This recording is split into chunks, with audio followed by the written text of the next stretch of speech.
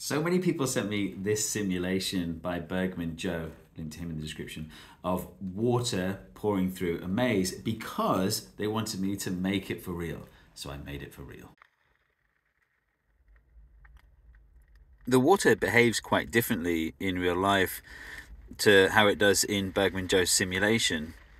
Like, there are parts of the maze that the water will never get to, but eventually the water goes everywhere in Bergman Joe's simulation.